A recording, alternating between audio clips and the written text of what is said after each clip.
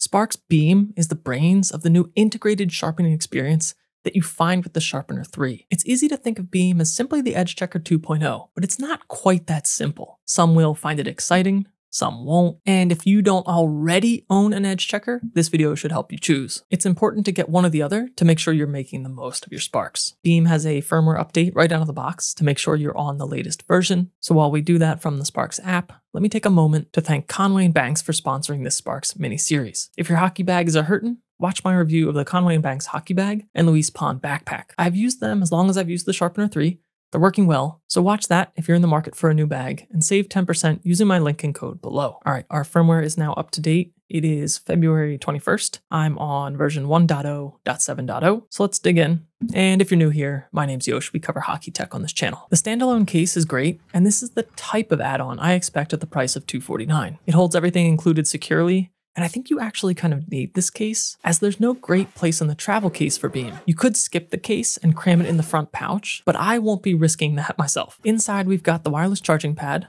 some foam stuck along the charging port edge on this for alignment, so not necessarily a premium feel to this particular facet of the device. There's a protective divider here, and then a tiny microfiber, the metal blade thickness gauge, and a USB cable, Type A to Micro C. Like I mentioned in my Sharpener 3 overview, I would have liked to have seen USB directly into the device itself. The blade thickness gauge helps you determine if your steel is less than 3.5mm or greater than or equal to. And again, there are some helpful tooltips in the app for this as well. It's also used when calibrating BEAM, so you can find that in the settings. And for BEAM, we've got a precision cutout in the case, a very long thumb screw, and a removable tilt plate. Charging is relatively quick. BEAM pulses red when charging and shines green when complete. It took a little over an hour after I fully ran it dead, and it's actually kind of hard to completely drain. It's one of those devices that will briefly and repeatedly power on over and over for shorter durations until it dies. In practice, having it die on you will likely never be an issue. I'd love for the app to show you battery percentage in the future though when paired. If you're keeping score at home so far, BEAM is bulkier,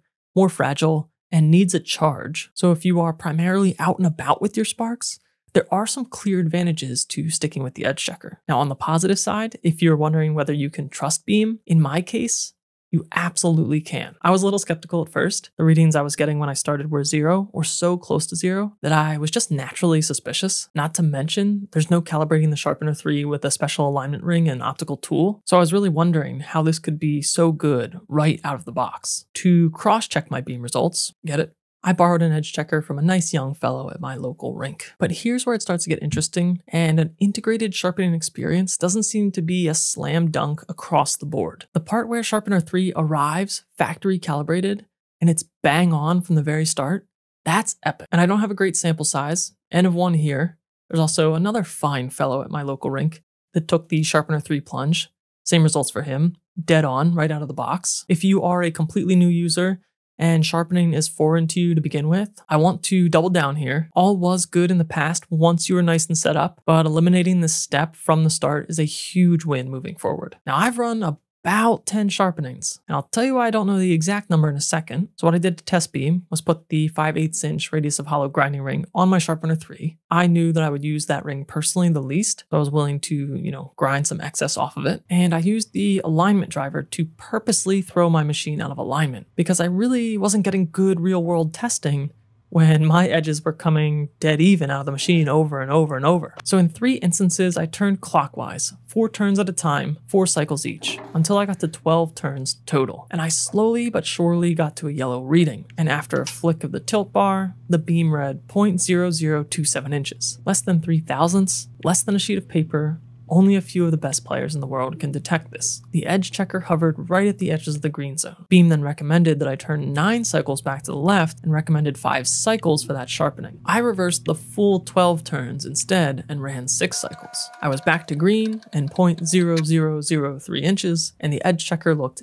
dead on. So with the exception that the correction recommendation wouldn't have brought me all the way back to the factory reset, when using the app in tandem with BEAM, getting this direct measurement I think is actually really cool. The problem that I see with this is that I would love to use BEAM without connecting the app at all. And you can actually do this already. But if you rely on the green and yellow LED lights without using the app, you're actually getting less information than when you were using the Edge Checker. What I mean by that is that without the app, the green indicator is going to be green, whether you're dead even, or if you're at the edge of that green zone, hovering just about to go to yellow. Let's tighten this on here. When you read beam, you always want the toe facing forward, and then I'm gonna give this tilt bar a flick, and we're green. I skated on this set this morning, so we don't want to take stock in this necessarily, but this is what I mean. This green could be dead even, or it could be pretty close to yellow. On the edge checker, you can see visually whether it's dead even, or if it's approaching the edges of that green zone and bordering on what would be yellow with beam. So we've essentially turned what could be some continuum of error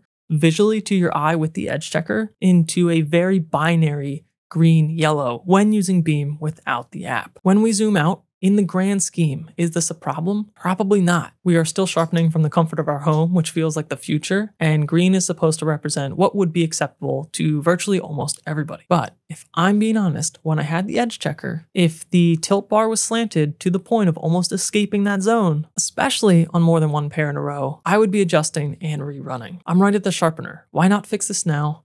Why not get these runners closer to even?